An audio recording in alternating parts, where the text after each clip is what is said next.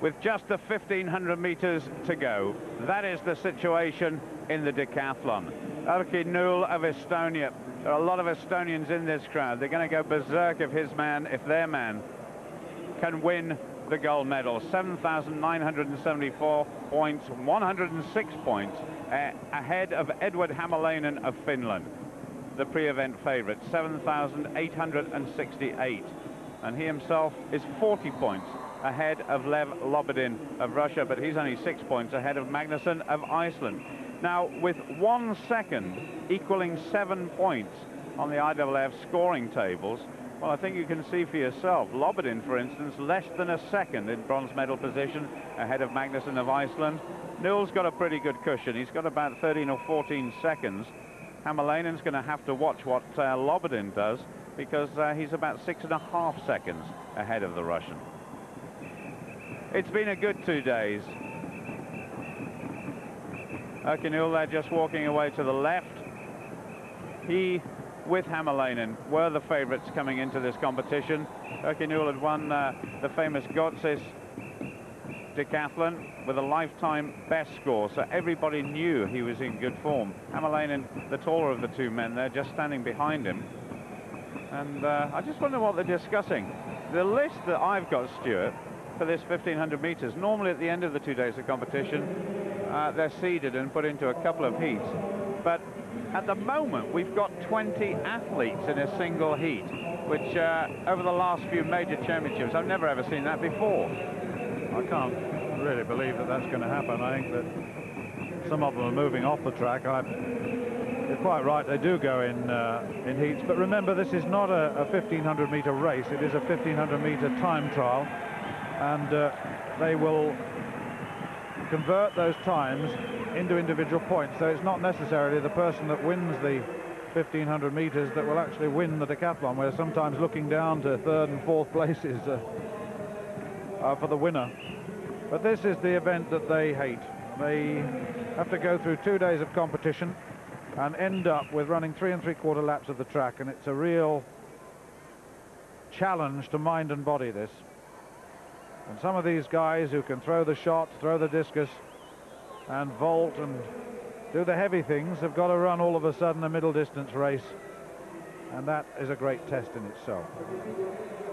There really are some pretty sorry sights at the end of this 1500 meters as well, but there's a tremendous amount of camaraderie here. Remember the days of Daley Thompson winning his major championships? He'd drag all the competitors round a lap of honor right at the end, and they would all go together. We're certainly going to have a new champion, that's for sure. I personally would like it to be Erki Nool. He's a very, very nice guy indeed, and he's been slogging away in competition and in training for many years now. I think it would be just reward for him if he did get this one. Eduard Hämäläinen too, he's been around for a long time, 3 times a world championship silver medalist.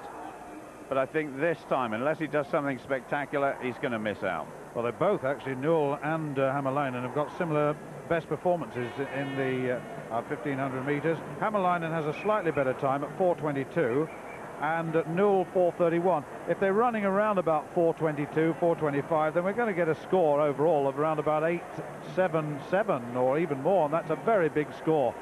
So it's been a world-class decathlon, there's no doubt about that. And if you were looking at an Olympic final or World Championship final, you'd be looking at these guys, plus a couple of Americans perhaps. Well, the big 2 names in decathlon as far as the United States are concerned at the moment, of course, are Chris Huffins and Dan O'Brien, the world record holder. Good luck, says Dagard. Man next to him says good luck too to Lev Lobodin, the Russian who's in with a shout for a medal. Just panning across there, Eduard Hämäläinen, 261. Jón Arnar Magnússon with a little goatee beard there. A little guy, but a man who can putt the shot 16 meters. Amongst all the other extraordinary things he's been doing over the last couple of days, there he is with his number upside down. Magnússon, though, just to give you an idea, Erki Nool, the leader at the moment, 10.58 for the 100 meters, followed by 7 meters 80 in the long jump. These guys are really a one-man athletics team. Nool, 40 meters 40 in the shot, 197 in the high jump, and 46.67 seconds for the 400 meters at the end of day one. And then 14.68 for the hurdles, 40-meter discus throw, 540 in the pole vault, and 70 meters in the javelin. And it was really those last two events that have taken Erki Nool, who goes straight into the lead, straight to the top of the leaderboard. Just to remind you, he's 106 points ahead of Eduard Hämäläinen at the moment. And already Hämäläinen, well, he's way, way down off the pace that is currently being set by one of the Hungarians. I think it's Szabó. Hungarian right behind him as well, Zavotsky. And that name means a lot to me. His father was an Olympic hammer champion back in 1968, so I reckon that he will be in the stadium shouting for his son. Zavotsky in second place there had a brilliant high jump. It was 2 meters 18. So it's Hungary 1 and 2, and listen to the roars of the crowd with Nool in fourth place.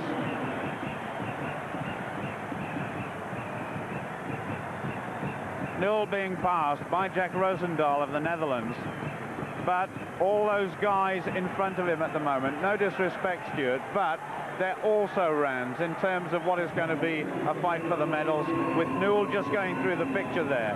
In gold medal position at the moment, ahead of Tomáš Dvořák, the reigning world champion, who I fear is going to finish outside the medals this time.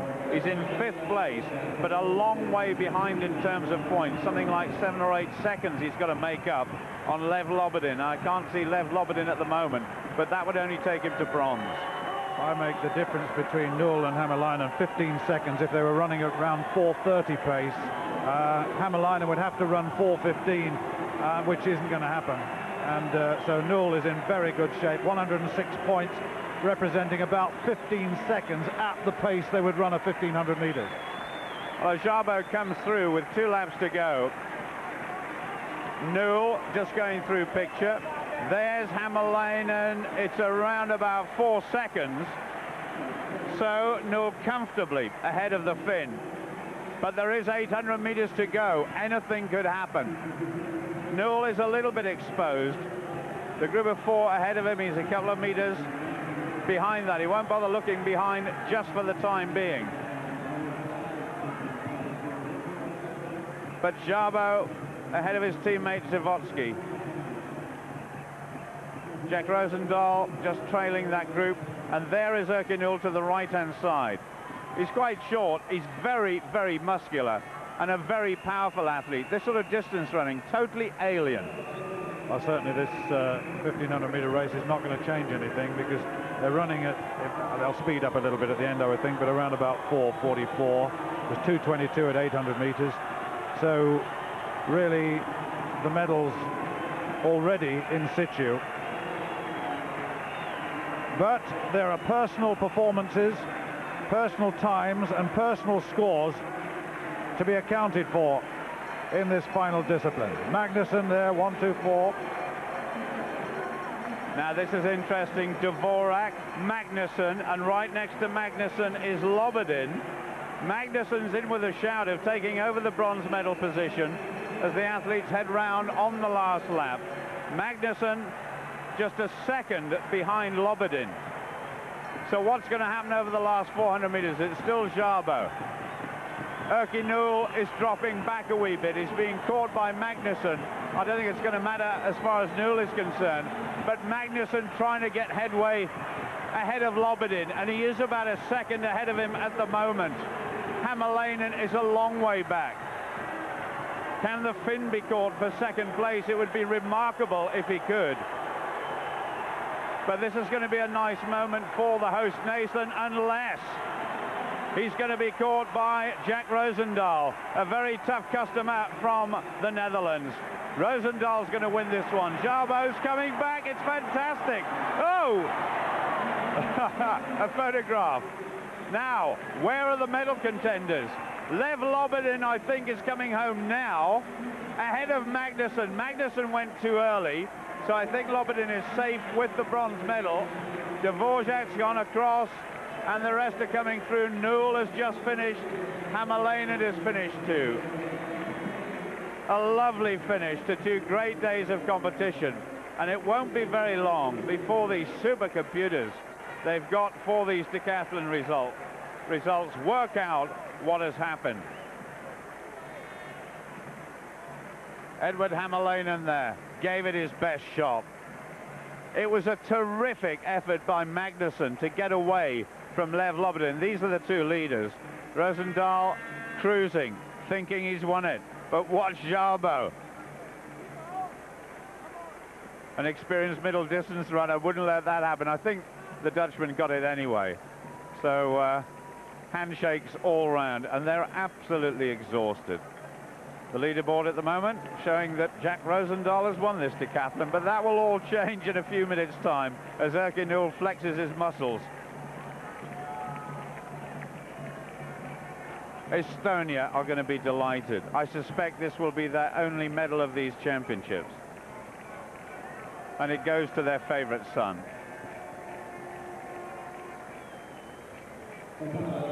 Lobodin coming through there. Magnússon to his right. That was a great effort. The reigning world champion out of the medals this time, perhaps injured, but he's had a good 2 days. Lobodin there, he knew he'd done it. He'd done his calculations beforehand, and Magnússon realized what the consequences were. Hämäläinen just coming through into shot.